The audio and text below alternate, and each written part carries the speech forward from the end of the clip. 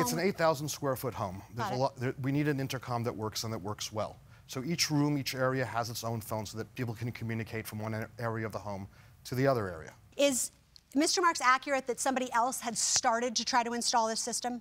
There was a low voltage contractor who laid the wiring and actually installed the brain, which is the underlying hardware that coordinates all the phones, but never got it up and running and had told me that he needed somebody else to finish the work. Did he do the work that he was supposed to do correctly? I'm not technical enough to know. Fair enough. I don't know. So you claim that from the outset this was a $4,800 job and that was supposed to cover everything. And I also made it very clear that if there were going to be extras, tell me up front. Let me know what it's actually going to cost so I can evaluate my options. Did you expect that to be in writing for each individual cost? It could have simply been a conversation. Probably would have been an email exchange just to confirm, etc. But there should have been some communication saying, hey, if you do this, it's going to cost you this. And in fact, as part of the evidence, when there was some level of communication, I fully acknowledged that there was potentially going to be an excess, which, in fact, there was one excess charge that I did approve. And that was for the cabinet? Well, we're calling it a brain cabinet. It's the upgrade, it's the basic hardware that coordinates the entire system. The hardware? Yes. So far, how much have you paid Mr. Marks? $5,000. What is your defense to having not paid him the additional $1,300 that even you admit he's owed?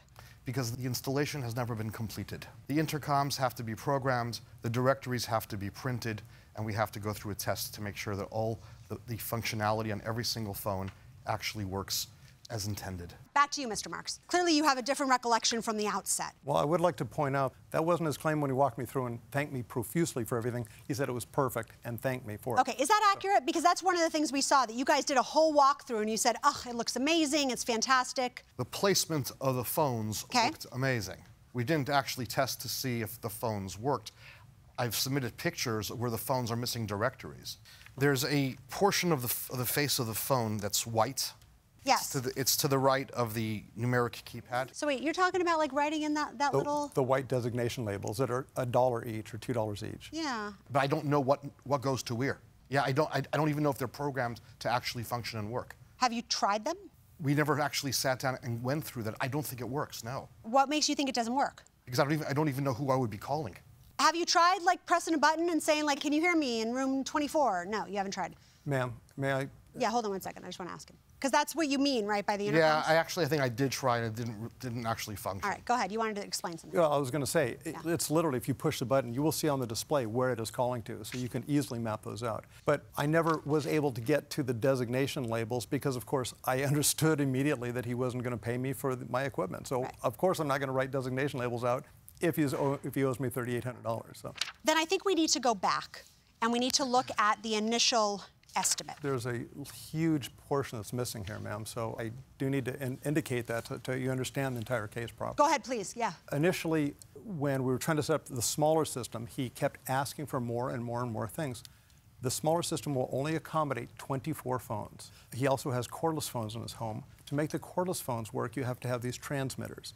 The transmitters are viewed by the system like a hardwired phone. So if he has 27 hardwired phones and he has 5 transmitters, that's 32 devices. However, the smaller brain only will accommodate 24 phones or devices.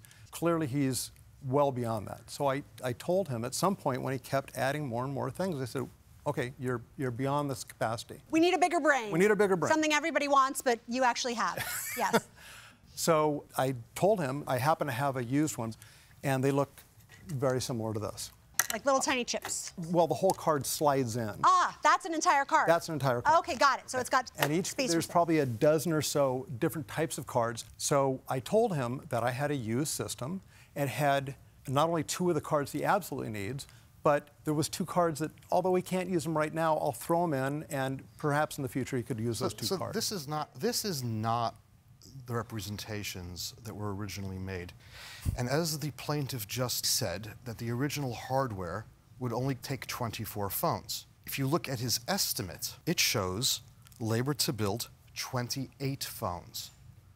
Now you tell me... I don't actually even remember that particular number as an estimate, but I know that there was no billing until we switched to the larger unit, and then I simply billed him for what was installed.